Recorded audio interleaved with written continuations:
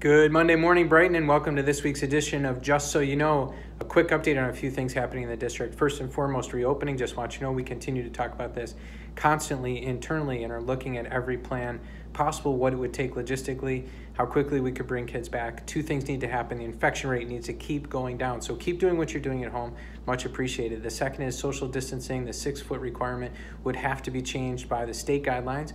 The CDC guidelines may inform state guidelines, but we have no new rules yet from the state, so we'll be seeing if any changes come from them. But I want you to know that we are well prepared to manage any of those changes. We will be asking you soon, so stay tuned for a survey that simply says, if these are the scenarios, if this is what school could look like for kids to come back 5 days, what would you be interested in doing? How do you feel about that as a family? We would want you to weigh in on that, and certainly that's geared towards even now, this point in the year, we're going into next year. Just want you to know we're planning for that. Second, budget presentation tomorrow night to the Board of Education, essentially a preliminary budget proposal.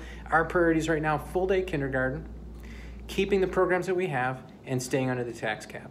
We're looking at a combination of longer term financing strategies to manage that. We still need our foundation aid picture to be fixed.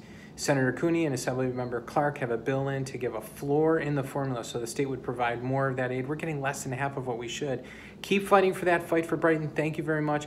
Everybody's done such a great job around that, but we don't want to keep putting kids right now in the balance in that conversation and that unpredictability, that frustration that causes internally and externally. So we're looking right now to solve that issue right now for next year, make some of those decisions, and then get the word out to people. We know many people are waiting for us to commit to full day K.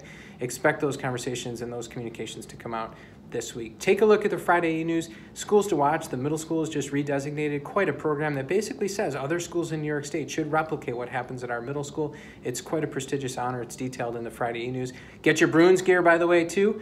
A store is up, I think, through the 15th, so take a look at that and get your new orders in so you can have your snazzy Bruins gear too. There's also great information in that e-news about meals available over the April break. They're available all the time, but meals available.